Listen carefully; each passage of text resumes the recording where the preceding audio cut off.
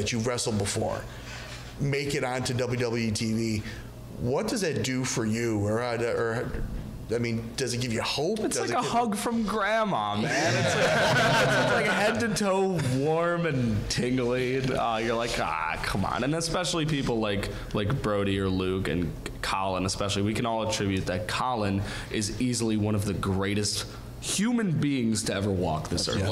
Fuck wrestling all aside, Colin Delaney is easily one of the nicest, most genuine, good-hearted dudes any of us have ever met in our lives. So to know that, you know, how long after his last WWE run? Like 10, 12, 2008, 2009, right? 2007. 2007. Okay, so 10 years after his first run, and he still has the same passion. Goes back there and still has the same heart for it with no ill feelings whatsoever, because he goes back there and does the same shit he was doing after he was released. Yeah. To come out of it all with a smile, come on. It was great. It was great for that because it was kept such a secret. Like, you can go around like telling everyone, like, oh, I'm going to be on TV this week. No, you're flipping through the channels and see, oh, fuck, Colin's on TV. Let me watch this. Yeah. But well, you know what? I mean, because other wrestlers that I've talked to in the area are like, hope. You know, it gives you hope. Yeah. You know that, you know, if you stay with it, you work hard, you're in the gym, you do all the right things.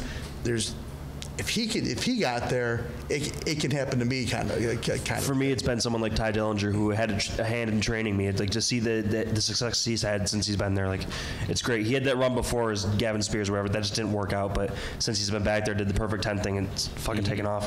You know, Braxton Sutter is obviously well known. He wrestles in Empire State. Now you have your veterans, your independent talents, veteran guys. Having a guy like Braxton who's been, who's on TV with TNA, hopefully they might still be in business. We're not sure yet. But, having a guy like that who's been who's on TV constantly, how much of a resource is that? So the greatest thing that has probably happened in 2017 is Braxton definitely took a stronghold on the area, and stronghold in the best term. Like, he started taking over Wednesdays at Grapplers Anonymous for advanced training courses. So, like, anybody that's looking to become a better wrestler, work a TV style, or just, before he was on TV, he was working, good indie matches for the past 7-8 years. Yeah. He's now taking guys to the gym because he's obviously in phenomenal shape, showing us what to do for us that don't know what the fuck we're doing in there, showing us how to do it well, wrestle well, stay a good dude. And as far as Empire State Wrestling is concerned, he's definitely taken a step up too. And he's agenting matches now, and he's making sure like everything flows well, everything's structured well, there's nothing repetitive. We go out there, we tell a good story, we keep them happy, all that good stuff. He's one of those guys that's directly responsible for this Empire State and this area becoming better. Holy shit, yeah. Was anybody at the November ESW show here? You were. That was. Okay, so I actually said hi to you, and you just gave me the look and just walked away. Wow, I was in character. But speaking of that, like he said, nah, dude, like from October to November, he goes, you're just gonna fucking change. He's like, put on these fucking jean shorts and find a band shirt. I'm like, are you out of your fucking mind? I'm like, I dropped $375 on wrestling gear, and you're telling me to put on my shorts from 2 years ago and a band shirt? He's like, trust me. And not everybody got it, but people, he goes, dude, I've had people come up to me like, I used to watch Raven, that guy's just fucking like Raven. He goes, he's fucking cooler.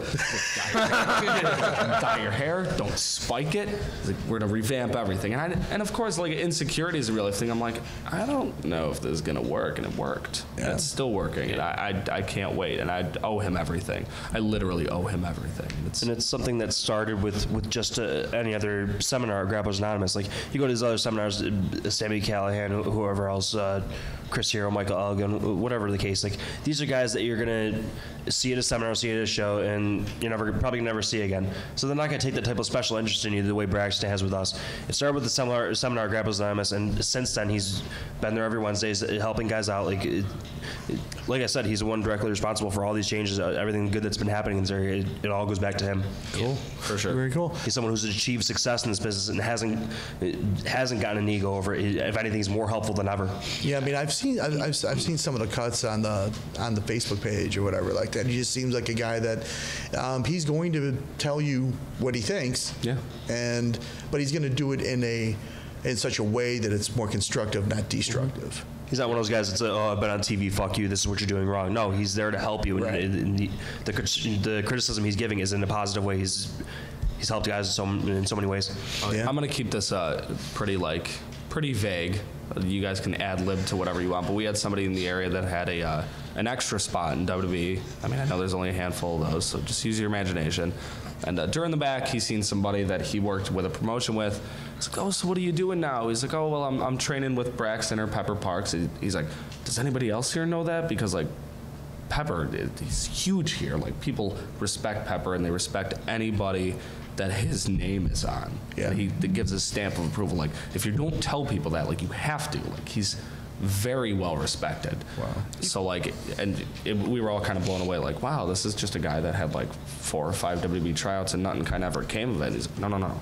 That wasn't the case. I mean, it was, but people are like, he knows what he's doing. He's in fucking good shape. He's still on TV, and people still know his name there. Mm-hmm. Come on. Yeah. Okay, Mr. Park. Hi. How you doing? How you doing? Now, as a referee, you watch these guys. How hard is it to kind of keep the matches in line when you're reffing? It goes from wrestler to wrestler. I think everybody kind of sticks to what they're gonna do around here. Everybody kind of sticks to what they want to do around here. I don't really have too many issues of getting out of hand or whatnot. If we're looking at it from that point of perspective, but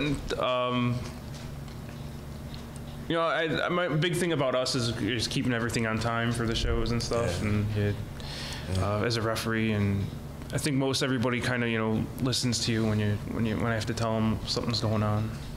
Do you guys listen to? Not really. And sometimes. He was specifically requesting not to ref any of my matches because I'm such a loose cannon. Depends on the referee. We like Jarka, but if it's a shithead referee out there, we're gonna treat him just the same. Yeah. So who would you say is your wrestler of the year? I think this guy has done more individually to help his promotion than most other guys. I think AJ was a great pick, but I think Kenny Omega really, I think he really elevated New Japan and more than any other person has a single promotion this year. The guys in WWE, that they're still helping the machine, but him as one wrestler himself has done more for New Japan, I think, than anybody other wrestler in any other promotion. But I think he's been doing the good things for New Japan for the past like 2 or 3 years. Like, this has been a constant. Kenny Omega kind of put New Japan on his back. Like, as far as 1 year is concerned, I don't think I'd pick Omega. I think you can't deny him. I'll give you that. In terms of he had the supposed 6-star match this year. I mean, whatever people want to think about that, and then just the buzz that's generated between him and Jericho coming up for next year. It's definitely created a lot of buzz and attention for New Japan that they haven't had in years. Right. Yeah. The buzz. I personally, and I'm so alone on this one. It's not even funny. I am not looking forward to Kenny Omega versus Chris Jericho at all. Really? Yeah. Who remembers the match between AJ Styles and Chris Jericho at WrestleMania? Yep. Yeah. I rest my case. Yeah. Although, watching Chris Jericho throw an entire table was one of my favorite things. I thought that match would have been great, though. Because a ref got hit with that table. But you know what, though? This is not going to be a WWE match. Again, I hope to eat my words. I really, really do. So do I. I mean, I see what you're saying, but it's like, okay, now he doesn't have Vince standing there like, he's not holding his list. No, yeah, no, no, God damn it. no. It's like, this is New Japan. Let it rip. Right. Right. But okay, let's talk to the angry guy at the end. You don't think Vince has his finger in it at all? The Japan thing? His finger in who? Oh, Vince has his finger in it. Exactly. Personally, but I'm just saying because there's a history there. He's had ties with New Japan for a long time.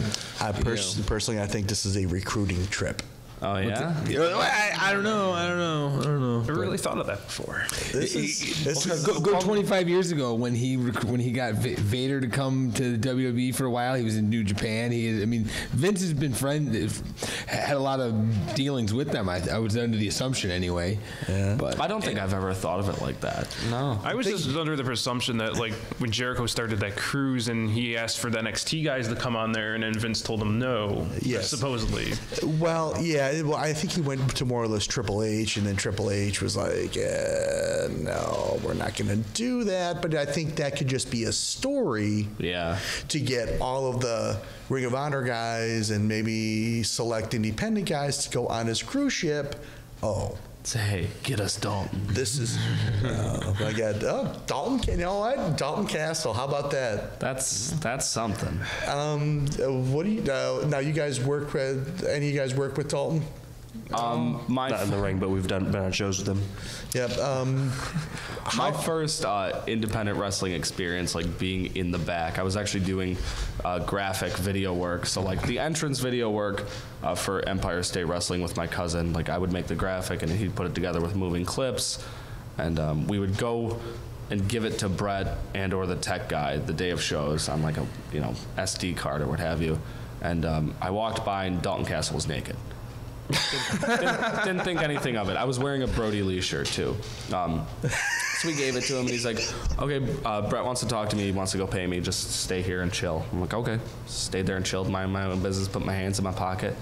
And I hear a voice far to the left of me. He said, "Hey, kid." So I look over. It's Brody Lee, big as fuck.